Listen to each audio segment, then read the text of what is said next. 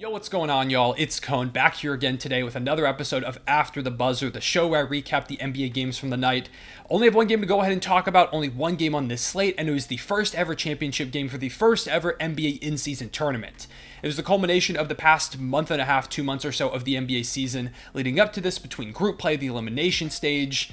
It's been a really fun time. I've said a couple times on this channel that I'm a big fan of the tournament. I think it really helped elevate the stakes in the early going of the season. I felt like I saw a lot of people get more involved in watching the game that typically don't from just scrolling my Twitter timeline, talking to people in real life. I feel like it helped make names like Tyrese Halliburton a little bit more relevant. People are seeing these rising stars on a big stage. I love the concept of it a lot. I'm going to give my overall breakdown and takeaways from the tournament at the end of this video, so if you want to see that, make sure to stick around till then. But for now, let's talk about this championship game. Lakers versus Pacers, both undefeated up to this point through group play, and of course the elimination stage as well. A battle of the league's best offense, a rising superstar in Tyrese, versus one of the league's best defenses, and established superstars in LeBron James and Anthony Davis. I was really excited to watch this one. It was a battle between two really fast-paced teams as well, so I was expecting some pretty decently high scoring, and we did kind of get that. Unfortunately, there was also a lot of whistles in this game, some kind of ticky-tack foul calls, and I will say, the crowd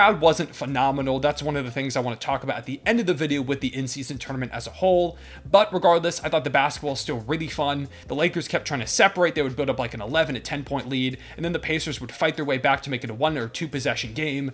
But then the Lakers would extend the lead again, and we went back and forth that way for a little while up until the end of the game, where eventually the Pacers just didn't have any more comebacks in them. The Lakers pull away and win this one 123 to 109, crowning LA as the first ever in-season tournament champions. LeBron James ends up being named the first ever in-season tournament MVP. In this game, he puts up 24 points, 11 boards, 4 assists, and 2 steals. Wasn't the best Laker in this game. Anthony Davis was. We'll talk about him a lot in a moment. But overall, throughout the entire tournament, there was nobody else this award could go to other than LeBron. He carried them night in and night out, was consistently their best player. Some people on Twitter were trying to say, oh, it's rigged for LeBron. Anthony Davis deserved it. And yeah, he was really, really good in this game, but they don't make it to this point, even close to it, if LeBron doesn't play the way that he had. He was amazing, very deserving of the MVP, and I've already got a feeling that by the time LeBron retires, this in-season tournament MVP award will probably end up being named after him. I can kind of see it already. It's another accolade that goes on his long list of them. I don't know how much it actually matters. I guess we won't know for a while until the in-season tournament kind of builds up a little more credibility. There's some more history involved,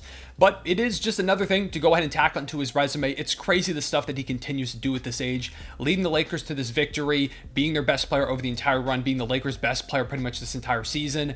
I just don't understand how LeBron is still doing it, but he continues to, and the way that he is playing so far at this age is one of the many reasons why the Lakers don't make sense to me. We're going to get into a couple more in a minute, but he is one of the biggest anomalies in the history of the sport, if you ask me. Speaking of guys that don't make sense, Anthony Davis. Some nights he looks like a top 3-5 player on the planet, and some nights you're like, where did Anthony Davis go? He goes completely missing. Tonight was one of those nights where he looks like one of the best in the entire world. Puts up a 41 point, 20 rebound, 5 assist, 4 block performance. One of the most impressive games I've seen from Anthony Davis in a minute. He was relentless, very aggressive on offense, knocked down a couple of jumpers, but for the most part was just continuously attacking that weak interior line for the Pacers. They really struggle against these physical, big-bodied guys like a Giannis, like an Anthony Davis, and AD. Recognized that, he saw the weakness, and just continuously kept attacking. I love this aggression from Anthony Davis. We see a lot of times where he gets passive, he settles for a lot of jumpers, isn't attacking the basket the way that we know he can, that he's capable of, and being such a force at doing so. I'm glad we saw this version of Anthony Davis. He smelled blood in the water, and he was aggressive. We need to see more of this AD and less of the great first half completely disappearing in the second half Anthony Davis that we've seen a couple of times throughout the season, and really a lot of times throughout his Lakers tenure. If this Anthony Davis showed up every given night, the Lakers would be one of the favorites to win the championship. Like, I don't know what you do about him when he has nights like this, especially for a Pacers team that just lacks overall defense. Miles Turner was doing his best, but there was nothing he could do to stop Anthony Davis. And it wasn't just that. His offense was phenomenal, but his defense, as usual, was world-class. He was blocking pretty much every shot. He was this great interior force whenever someone would get by in the perimeter. Anthony Davis was there to get a block, to contest a shot, to alter a shot, to just deter guys from even trying to score at the rim or pretty much wherever he was standing. This Pacers team is historically the greatest offense of all time according to offensive rating. They only put up 109 points in this game, and it was an overall team effort defensively. Like, this is a great defensive squad, but Anthony Davis was the anchor, and he was by far the most important guy in this scheme, just completely wrecking everything the Pacers tried to do. He's a transformative defender. He's up there in the top 3 of the Defensive Player of the Year race. And if he continues to play like this, if the Lakers rise up the standings and they continue to be one of the top 10 defenses, he's going to make a case. I still have Rudy Gobert over him at the moment because the Wolves are the best defense in the league. But AD is going to make this a race, especially if he can play as many games as it seems like he's going to. He did seemingly tweak his groin or had some kind of injury throughout this game, which kind of left him a bit hobbled, but he kept playing and he played at a high level. So hopefully it's nothing too serious. But I just hope we continue to get this dominant, healthy Anthony Davis for a majority of the season. The Lakers look so much better when he's playing like this. It's just a matter of if he can actually be some type of consistent player. And if he can, the Lakers are one of the hardest teams to beat in the entire league. Also, while we're on the topic of Anthony Davis, I hate that his stat line is just going to disappear into nothingness. Like, this doesn't go forward towards his regular season stats. It doesn't count his playoff stats, obviously. So it just kind of sits in a limbo. I guess there's going to be like a separate in-season tournament stats pool, but that feels weird and super niche. I understand this isn't a regular season game, but it's still kind of in that mold. I would count this towards the regular season stats if you ask me, or at least find some way to make like an overall postseason, like non-regular season stat pool that could include these games, that could include the play-in tournament, because those stats are also in limbo, as well as playoff stats. I don't know. They need to find some kind of solution for that, because this stat line right now is kind of just going to disappear into history at this point. Outside of LeBron and Anthony Davis, their third guy tonight was Austin Reeves. Puts up a 28-point, 2-rebound, 3-assist performance. Despite being sick, his flu game of sorts, if you want to call it that, 9-15 shooting. He's been great since moving to the bench role. He's really found his footing after a rough start, and it feels like they found a niche where he fits really, really well and benefits the Lakers immensely. He is probably their third best player. Like, he's very talented, but coming off the bench gives them a scorer, a playmaker in those minutes, especially with Gabe Vincent currently hurt right now, which hurts their guard rotation a lot. They need somebody to go out there, be able to put up buckets if LeBron and AD aren't on the court, and Reeves has been exactly that guy. He's really stepped it up since moving out of the starting lineup. Starting to build a little bit of a case for Sixth Man of the Year. We'll see how he plays the rest of the season. And tonight especially, they needed that bench production, because outside of him, nobody was scoring outside the starting lineup. Like, they had 30 bench points tonight, and Reeves had 28 of them. The only other 2 came from Max Christie off free throws. So the only guy tonight to manage to score off the bench outside of free throws was Austin Reeves, which it doesn't feel like you should be able to win a game when you play like that. But again, the Lakers don't make sense, and they found a way to do so. Other thing that doesn't make sense, the Lakers shot 2 of 13 from 3. And won a basketball game in 2023. It's hard to comprehend the fact that that actually happened, but it did. I promise you, I checked the stats like 30 times to make sure. It was just a lot of bowling on the interior between LeBron James, Anthony Davis, Austin Reeves. They were getting downhill. They were continuously putting pressure on the rim. The Pacers defense is pretty weak, so there wasn't much they could do in terms of resistance on that perimeter, and especially when they got downhill, basically nobody was getting stopped. But this is just another example of how this team finds ways to win. They lock up defensively against one of the best offenses in the league. They get great performances from their 2-star guys. Austin Reeves steps up every now and again. Some of their other role players have good games. They find ways to win. Even though it's not always the easiest or the least stressful path, they're getting W's. Right now, even though this game doesn't count for the standings, the Lakers are leading the tournament, tied with Dallas and Denver for the 3 seed. They're game back of the Oklahoma City Thunder for the 2 seed. They've got the 7th best defense, anchored by Anthony Davis.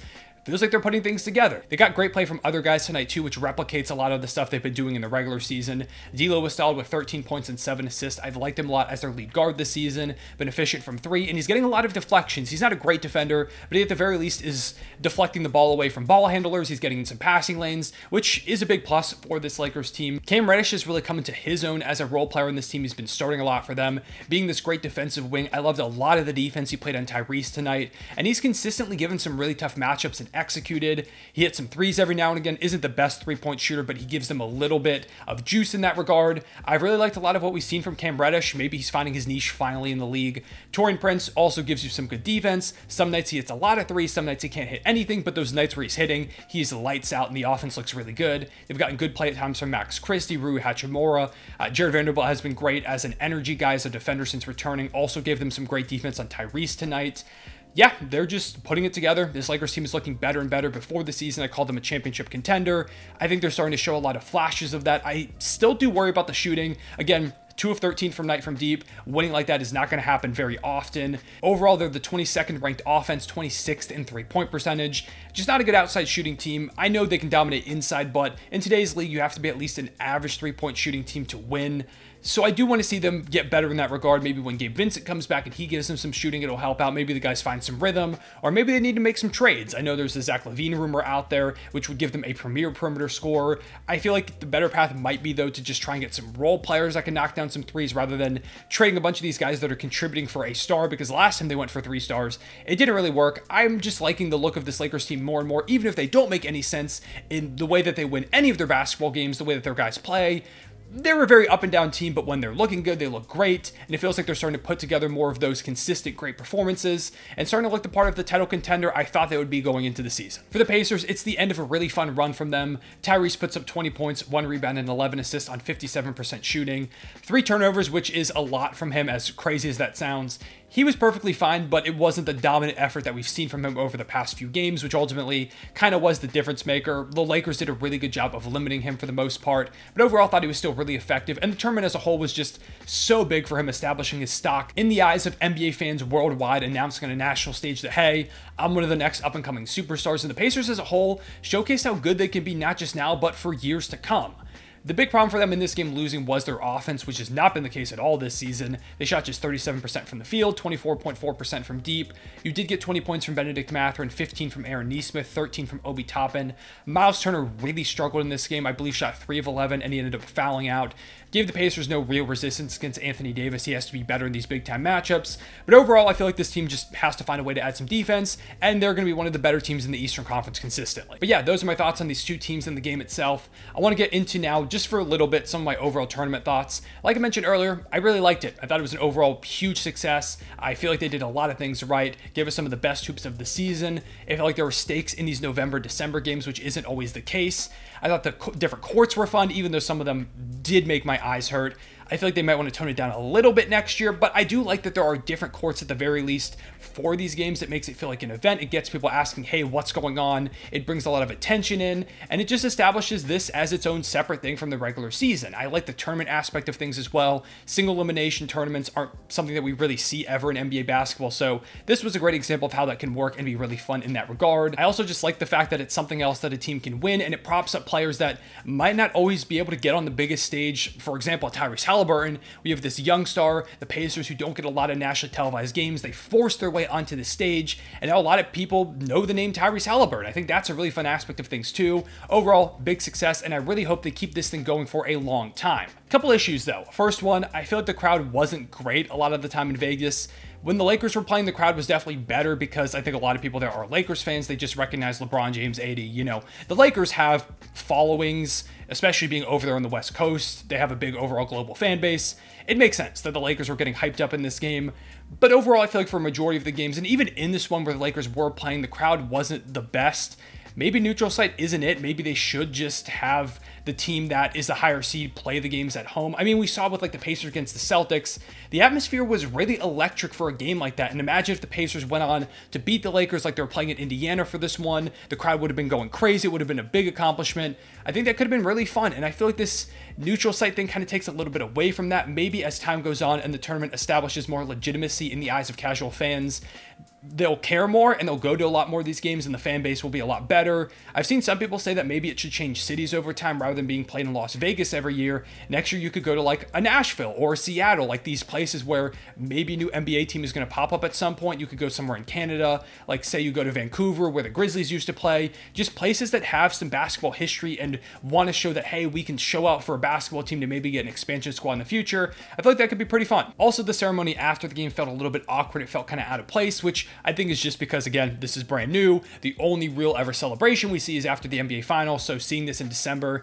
didn't sit super right with my brain, but as time goes on, I think it'll become more and more normal. I also would kind of like if it was a little bit longer. I saw this recommendation from S, who's a great reporter. He talks a lot about the Toronto Raptors. Definitely go follow him. But he gave some ideas that I really, really liked, actually.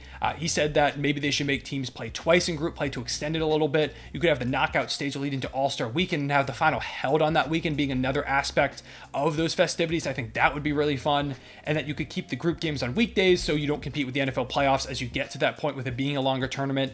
I think that could be really fun. I did like that in the group play, it felt like every game was do or die. If you lose one, you're probably out. You have to try and go undefeated. I did like that aspect, but I don't think having them play 8 games instead of 4 would be a detriment. I think having it be a longer standing thing all throughout like November, December, into January and February could give it a little bit more legitimacy. It could give it a little bit more juice. And overall, it just makes more sense, I guess, if you're doing like a mid-season tournament kind of vibe, because this is very early. But at the same time, I understand why they're doing this early, because they want it to boost up the ratings in this pre-Christmas NBA, which is typically when not a lot of NBA fans are paying attention. So I do understand the arguments for both, but I think this suggestion is pretty cool. With all that being said, those are my thoughts on the championship game, the tournament as a whole, and these two teams. Would love to hear your takeaways down below. What did you like about the tournament? What didn't you like? And overall, do you think it was a success in its first year? I'm really curious because I feel like people are very split on this. Again, I'm very positive, but I know there are a lot of people that are like, I just didn't care. So would like to hear some different perspectives. But yeah, appreciate y'all watching. Leave a like and subscribe if you enjoyed. Hit the notification bell so you don't miss out on future videos. I'll see y'all later. Real one, say back.